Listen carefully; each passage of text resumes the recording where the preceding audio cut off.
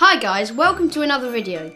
Today we're going to be doing some experiments on the density of liquids. Talking of dense, I have my glamorous assistant Nico. Hi there, I'm really excited to do some experiments today. What are we starting with first? Well Nico, first up we're going to be looking at the density of different liquids. So for this experiment we will need a container to put the liquids in. We will need a jug of cold water, some syrup. We've got some lovely golden syrup. I was using this on my pancakes this morning. Oil and some blue food colouring. This experiment will demonstrate the different densities of the water, the oil and the syrup. So, let's begin. So we are going to start with the water. We're going to add some food dye to it to make it look a little bit more beautiful. And we're going to pour this in to our beaker. That looks great. Which should we go for next? The syrup, do you think? Yes, syrup. So we'll see whether this will stay above the water or sink below.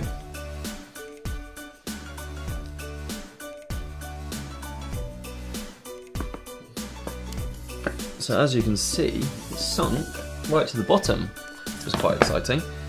And that means that the syrup is more dense than the water.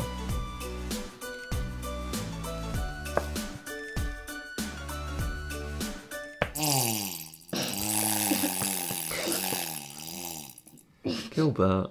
Sorry everyone, I had beans for breakfast. Now, finally, the oil. Now where do you think this will go? Do you think it'll sink down to the bottom or rise and stay at the top? I think at the top. Okay, awesome. We'll see. You were right. Yeah, as you can see. Yes. So the syrup is at the bottom, the water is in the middle, and the vegetable oil is at the top. This demonstrates that the syrup is the most dense and that the oil is the least dense.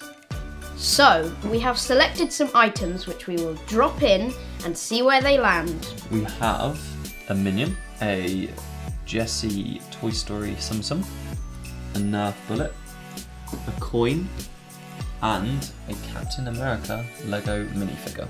Right, it's time for our predictions. Why don't you play along at home and put your predictions down in the comments below? Have you done it yet? Come on. Now I'll do my predictions.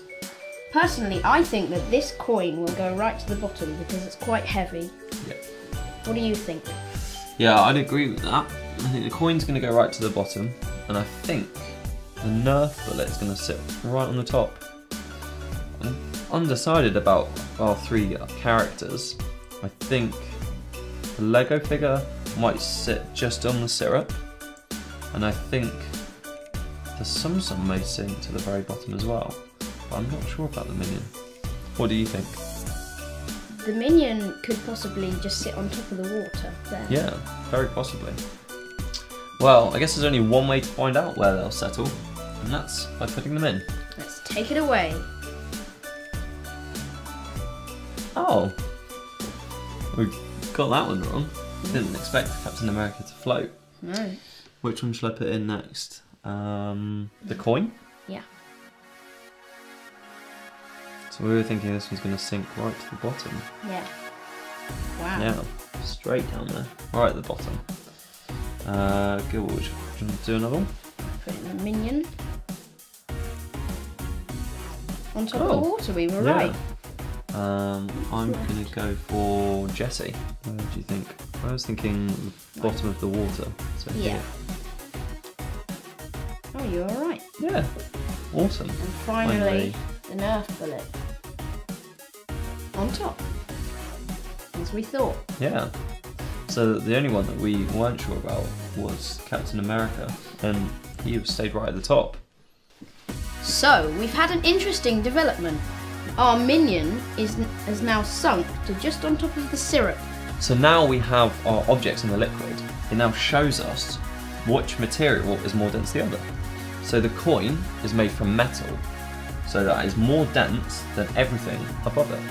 So our two toys here, Jessie and the Minion, have a lower density than the syrup and the coin, but a higher density than the water. That's why they've sunk to the bottom. Finally, we have Captain America and our Nerf bullet, which are both made from materials that are the least dense. So we've got plastic and foam. Interestingly, we've had nothing that is more dense than oil but less dense than water. Yeah, there is nothing that has settled on this layer. Well, that's all well and good, but why did the Minion get stuck here and then go down? That's a very good question. Gilbert. The reason is the Minion will have a similar density to the water, so it took a while for it to move through the oil, and that is why it has also remained completely upright. Oh look, he's waving to our viewers at home. Nico, if you don't mind clearing the area, it's time for experiment 2. Amazing. I'll move this out of our way. So what is our next experiment? Our next experiment will show us the difference between the density of hot and cold water. So for our second experiment, we're going to need 2 glasses, a jug of cold water,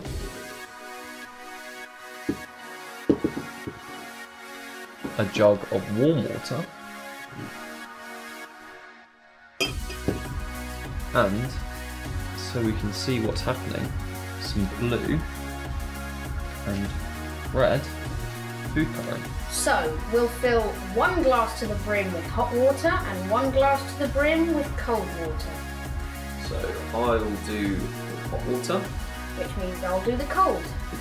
So now we're going to pour our hot and cold waters into our beaker, but so we can tell the difference, we're going to put some food colouring in. So I've got red for hot. And I've got blue for cold. Put that aside. Ready to pour the... Yep. Let's go. Right to the top. It is very important to get the water right to the brim without spilling it. So, me and Gilbert have done an awesome job of that. Now we're going to be placing the hot water on top of the cold water. What do you think will happen, Nico? Well, I kind of think that they're going to mix, but because of density and the temperature of the water, they may not. You know what they say, heat rises. So, time to put the 2 jars together. I have my scientific slate. I'm going to balance that carefully on the hot. So I have my scientific slate in place. And now I need to flip the glass, keeping all the liquid inside if possible. 3, 2, 1. Oh, great job there. So it's lucky, I used to be a magician, and my favourite trick was the old dishcloth under the dinner plate. So it's lucky because that's basically what I'm going to have to do here. Line up the lips of the glasses, and now, very quickly, I'm going to pull out the slate. 3, 2, 1, go.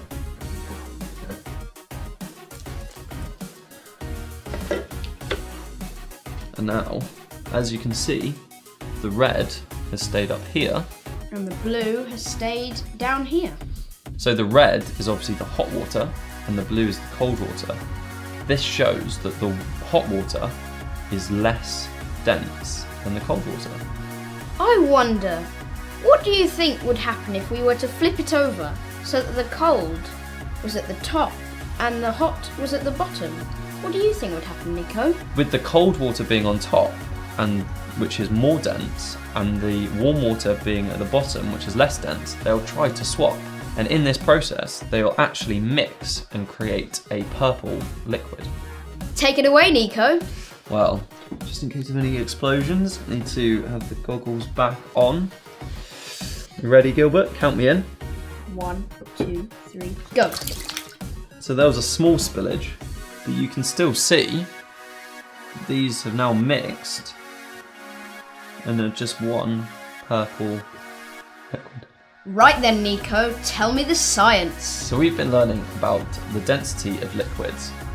Each liquid has its own individual density, and this is determined by how closely the molecules are packed. So, as we have seen today, the denser the liquid, the lower it sinks. Thank you so much for watching today's video. Which experiment would you like to see us do next? Comment down below. Please like this video and subscribe to the channel. And we'll see you next time. Bye. Bye. Oh, hi, Professor Gilbert here. Today I'm going to be teaching you all about the planets while building this solar system set. Right, let's open it up. Looks like here we've got the planets, a paintbrush, some paints, and the parts for the stand. Let's get going.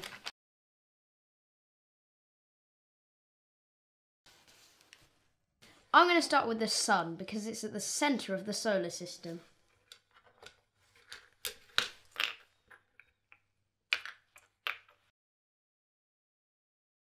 As well as being a science professor, I'm also a master at painting.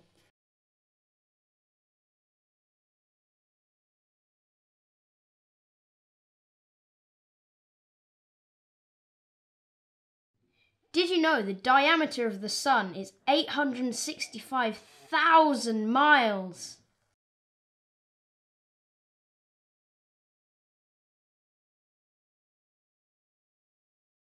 Over 1 million Earths could fit inside the sun.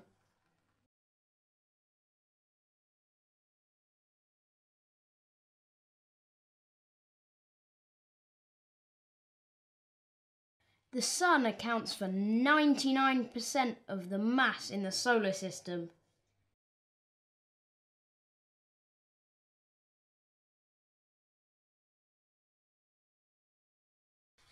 Next, let's move on to Mercury.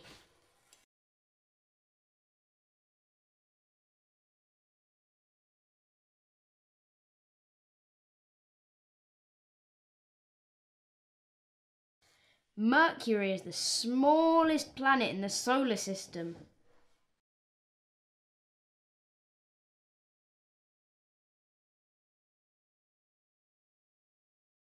It only takes roughly 88 days for Mercury to do 2 orbits of the Sun.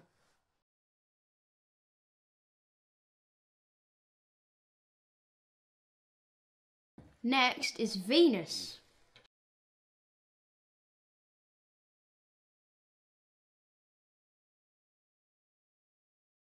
Venus is very similar in size and mass to the Earth, and because of this, it's sometimes called the sister planet.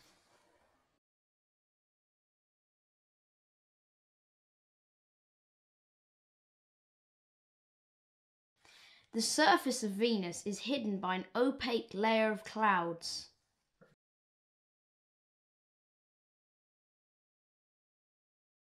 This is formed by sulfuric acid. Now we're moving on to Earth.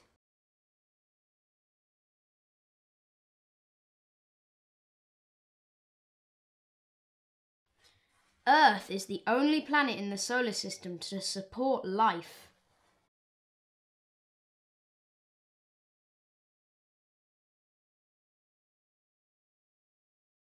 It's also the only planet that's not named after a Greek or Roman god.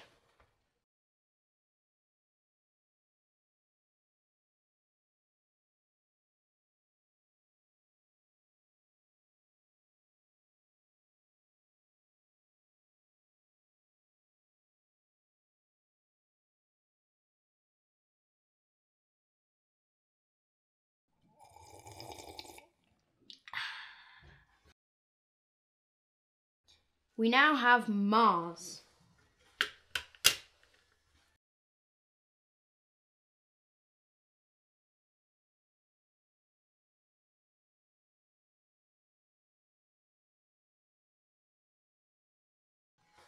Mars is named after the Roman god of war.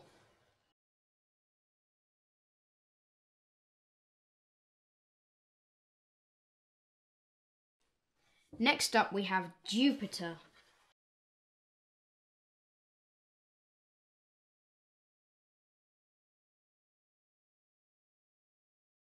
Jupiter is the largest planet in the solar system.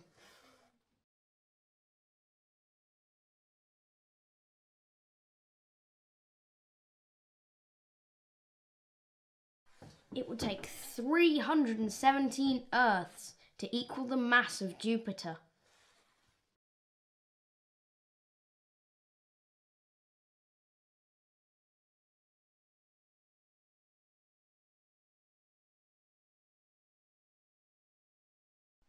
It's primarily made of gases, therefore it's known as the gas giant.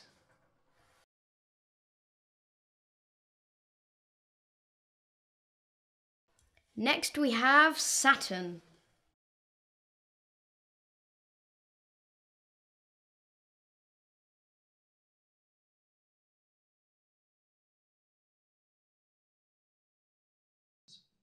Saturn has over 60 moons.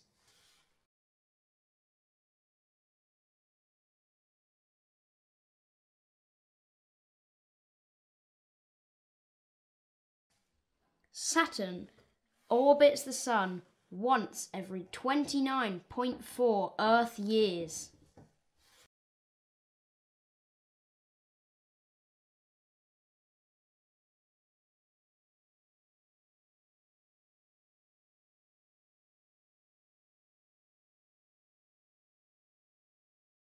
Astronomers still don't fully understand the origin of Saturn's rings, but I have a few suspicions.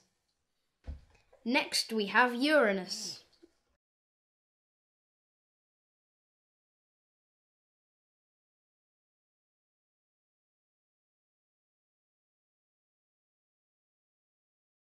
It has many moons, which are named after characters created by William Shakespeare.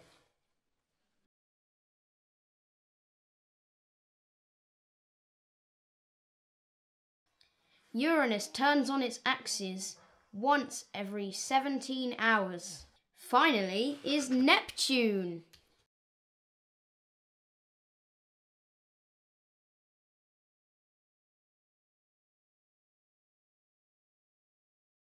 Neptune has 14 moons.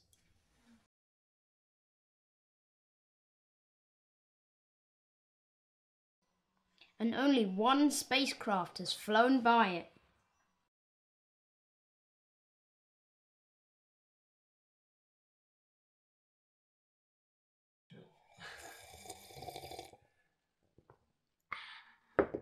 You might be wondering where Pluto is, but it is no longer considered a planet. It's too small, so has been demoted to a dwarf planet.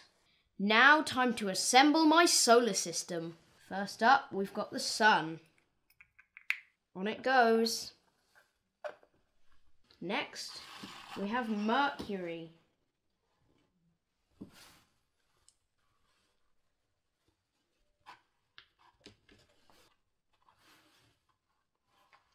Now we have Venus.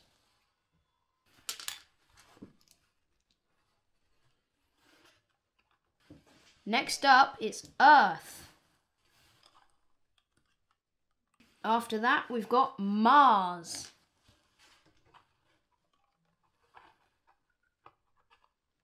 Next, it's Jupiter. Our next planet is Saturn. Up next, we have Uranus. And finally, Neptune. There we go, all done. My solar system isn't quite as old as the real one, which is 4.6 billion years old. So here I've just got the planets, but the solar system contains so much more. To name a few: moons, asteroids, the asteroid belt, and comets. So, the sun is the hottest point in the solar system, but which do you think is the hottest planet? Mercury? The one right next to the sun? Surprisingly not. It's actually Venus. Thanks so much for watching. Which planet is your favourite? Comment down below. Don't forget to like this video and subscribe to the channel. See you next time. Goodbye. Oh, it's you again. Hey, I'm Professor Gilbert, and today I'm going to be teaching you all about the human skeleton with this human anatomy model. Time to get all the bones out of the box. We've got all our parts here. There's the stand. All of the bones are out of the box. Now it's time to build.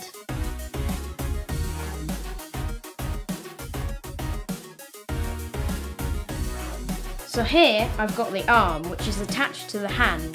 And did you know the hand is made up of 26 bones?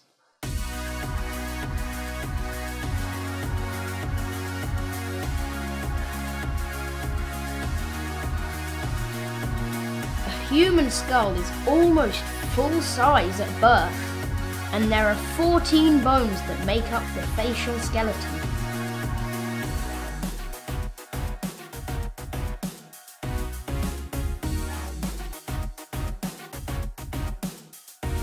When correctly aligned, your foot arch can support 6 times your body weight.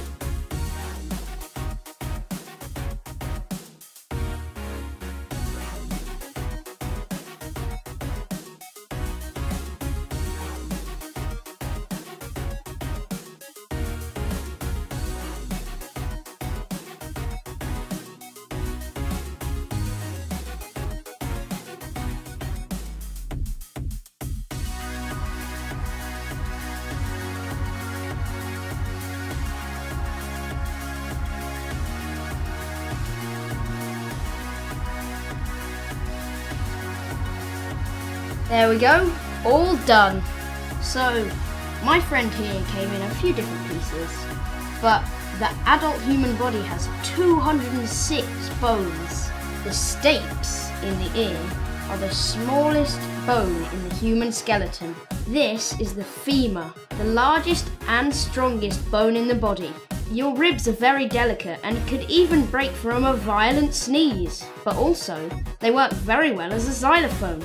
But if you were to get a broken rib, it could very easily puncture your heart or your lungs. In the spine, there are over 200 individual bones and 120 muscles. Thanks so much for watching this video. Do you know any interesting facts? Comment down below. Don't forget to like this video and subscribe to the channel. I'll see you next time. Bye! Hello viewers! I'm Professor Gilbert, and today I'm going to be teaching you about all the human body and the organs inside with this model. Let's get it out the box and get started.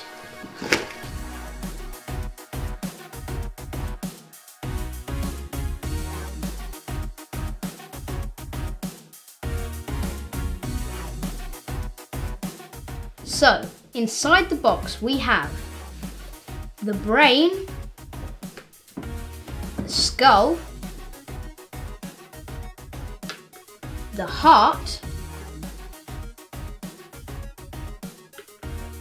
the rib cage, the lungs, the liver, the stomach, the pancreas, the kidneys, the small intestine, the large intestine, the spine, and the body. I'll start with the kidneys. In a single hour, the kidneys receive 12 pints of blood. The blood is filtered and the waste is removed from it. Next up is the stomach. It contains strong acid to digest your food, and to stop it from digesting itself, it produces a new layer of muscle every 2 weeks. Ugh. I'm now attaching the pancreas to the stomach. The pancreas produces something called insulin, which regulates the blood sugar levels. Fun fact, the pancreas has taste receptors to measure how sweet food is and release the correct amount of insulin. I'm now attaching the small and large intestine. The small intestine takes nutrients from the food and puts it into the blood. It is also the longest internal organ, at almost 16 feet. The large intestine turns food waste into feces. The large intestine processes 50 tons of food over an entire lifetime. That's like 20 elephants! Now I'm putting in the liver, which goes above the stomach. The liver aids digestion and removes harmful substances from the blood. It is also the largest internal organ. In goes the heart, the main organ of the circulatory system, which pumps blood around the body. It also beats 100,000 times a day. In go the lungs, part of the respiratory system, which breathes in oxygen and breathes out carbon dioxide. In goes the rib cage, which protects the heart and the lungs. Now for the brain, which controls the body, and the skull, which protects the brain. And finally, the spine. I'll turn my friend around so that you can see. The spine is part of the skeletal system. It contains 33 vertebrae, allowing movement of the back and the neck. Today, we learnt about the brain, the skull, the heart, the rib cage, the lungs, the liver, the stomach, the pancreas, the kidneys, the small intestine, the large intestine, and the spine. Thanks so much for watching today's video. Which was your favourite body part? Comment down below. I couldn't possibly choose a favourite because they're all just as important as each other. Don't forget to like this video and subscribe to the channel. And I'll see you next time. Bye! Bye! Oh, it's you again.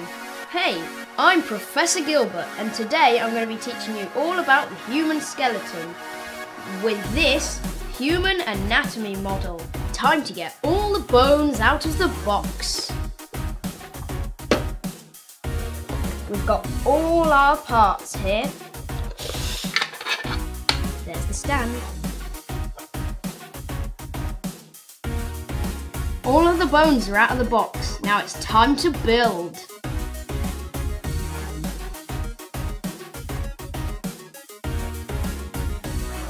So here I've got the arm, which is attached to the hand. And did you know the hand is made up of 26 bones? A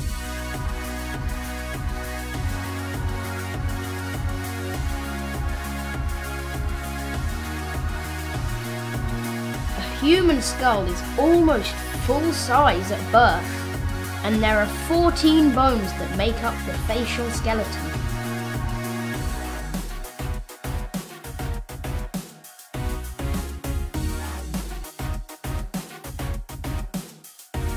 When correctly aligned, your foot arch can support 6 times your body weight.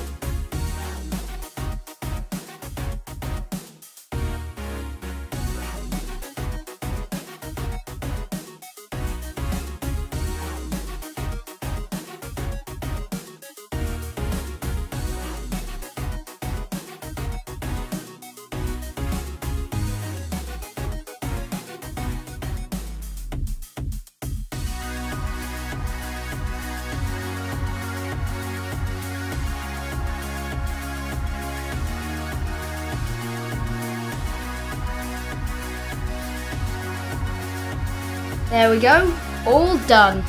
So, my friend here came in a few different pieces, but the adult human body has 206 bones. The stapes in the ear are the smallest bone in the human skeleton. This is the femur, the largest and strongest bone in the body. Your ribs are very delicate and could even break from a violent sneeze. But also, they work very well as a xylophone. But if you were to get a broken rib, it could very easily puncture your heart or your lungs. In the spine, there are over 200 individual bones and 120 muscles. Thanks so much for watching this video. Do you know any interesting facts? Comment down below. Don't forget to like this video and subscribe to the channel. I'll see you next time. Bye!